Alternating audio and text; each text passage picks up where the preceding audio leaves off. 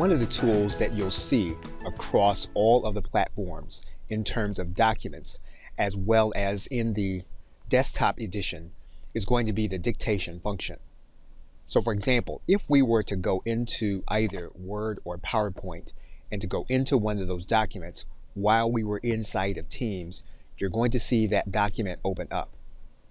And then what you're going to see, and you're going to see this in real time, is you're going to see the interface come available to you. What you'll then see is a microphone here, and that microphone is for dictation. So what we can do here is we can then change to a specific line. We can turn on the dictation, and then we can determine that the dictation will begin.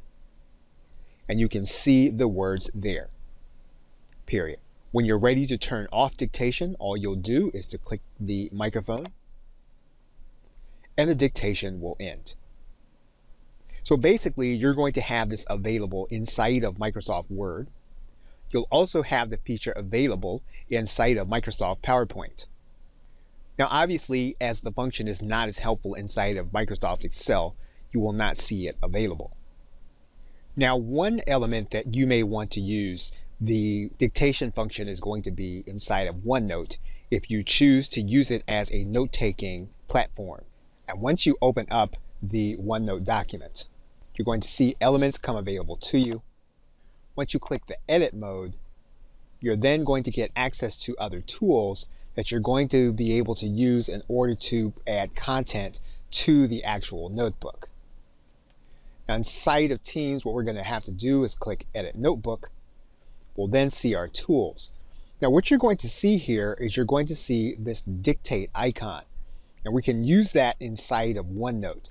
Now the thing with using it inside of OneNote is that if we are taking notes, if we're trying to track what we're saying in a meeting, we can turn on that dictate in order to track the words that we are saying and to have those words come into the actual document while we are working. So the dictate command is going to be helpful again in Word, PowerPoint, OneNote. In this case, it's not going to help us necessarily with Microsoft Excel as it doesn't appear in our menu.